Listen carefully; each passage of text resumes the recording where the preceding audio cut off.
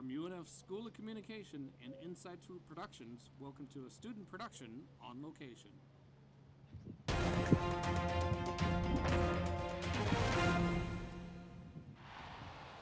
Hey there, Ospreys. Welcome to a special edition of Mallory's Madness live from the St. John's Town Center. I'm Mallory Aldridge, bringing in our quarter of Sports Madness.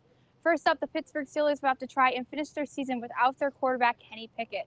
According to the AP, Pickett is out indefinitely after undergoing surgery to repair a high right ankle sprain on Monday. Mitch Trubinsky will get the start on Thursday night when Pittsburgh hosts New England. Steelers head coach Mike Tomlin declined to get into any specifics on how many games Pickett might miss. Next, the big rigging trial around the Tokyo Olympics played out Tuesday in a Japanese courtroom more than 2 years after the games closed, with the advertising giant Dentsu and 5 other companies facing criminal charges. 7 individuals are also facing charges from Tokyo district prosecutors in the cases.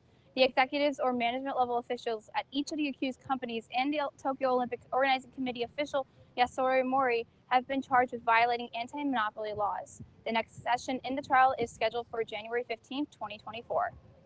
Lastly, Gary Farrelly, a courageous and temperamental reporter over 4 decades until his death 4 years ago, won the BBWAA Career Excellence Award on Tuesday. The honor was announced by Baseball Writers Association of America at the winter meetings. Farrelly will be honored during the Hall of Fame's induction weekend from July 19th to 22nd in Cooperstown, New York. Well, that's another edition of Mallory's Madness. Thanks for watching. I'm Mallory Aldridge, and I'll see you next quarter of Madness.